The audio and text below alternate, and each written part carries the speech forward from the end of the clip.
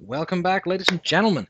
So, at this point, we have managed to do some conversions. We've learned about moles, we've learned how to convert moles to grams, grams to moles, but we're not done. Not yet. I mean, we just started, so it would be weird for us to be done already. Now we're going to be taking a look at stuff on page 12 of your book, converting moles to particles. Yeah, particles. So, one of the things that we talked about on the original page for moles was we talked about how moles are sort of connected to a number of particles, or a number of pieces, basically, right? We ended up saying that that a mole is equal to a very large number of particles. So this is called Avogadro's number, named after that guy from Italy who came up with this whole idea. And we will use the term particle to mean all the pieces of something. So you could use it to mean like all the atoms, or all the molecules, or all the students in the classroom, I guess, if you really wanted to. We would never get this many students, though. So we're still basically doing a conversion. There's no real difference between moles to grams, grams to moles, and moles to particles. They all still are conversions. The difference is just what conversion factor we use.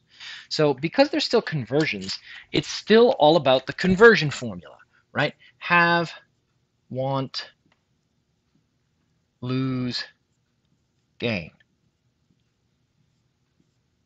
It's all about this, everything that we're going to do. The only difference is that before you put moles and grams into the conversion part in the middle. Now you're going to be putting Avogadro's number. Now, what is Avogadro's number?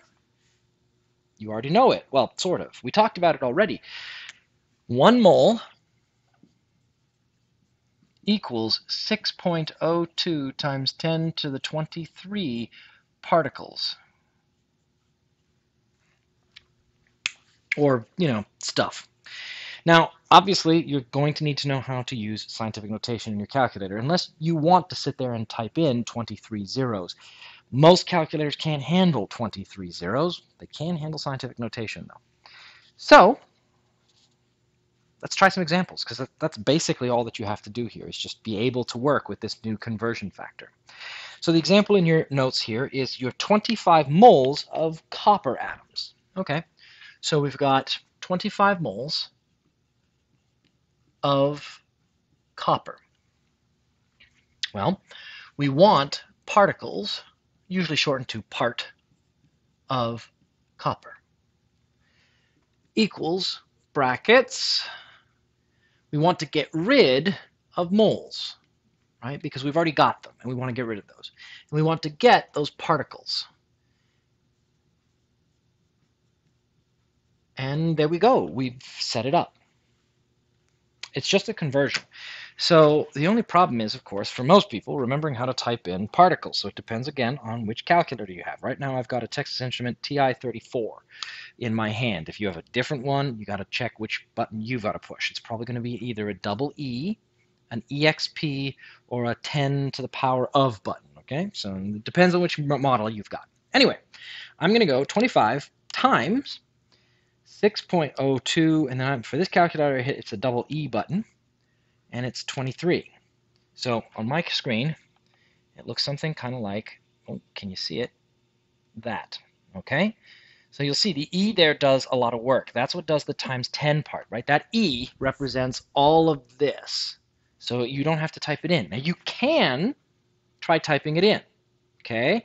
But you have to put brackets. What do I mean by that? I'll show you. Let me just hit equals here and write down the answer. So we get 1.5 times 10 to the 25. So there's a lot. Now, what was I meaning? Okay, so if we clear this, let's say I go 25 times 6.02 times 10 to the power of 23. This is another way of trying to write it. Now, every calculator is a little different.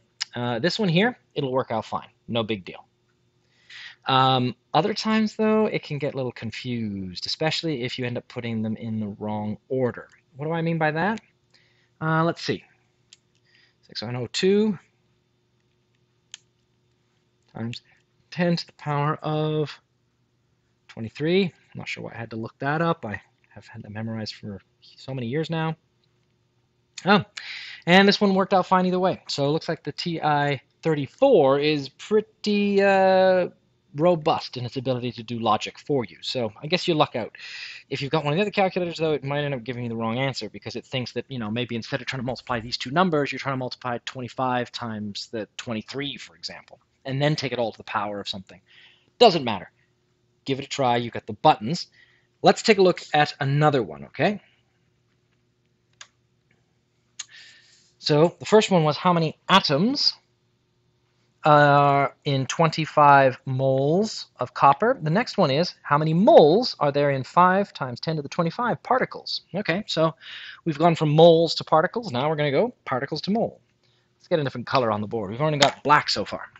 So for this next one, it says that we have 5 times 10 to the 25 particles of copper.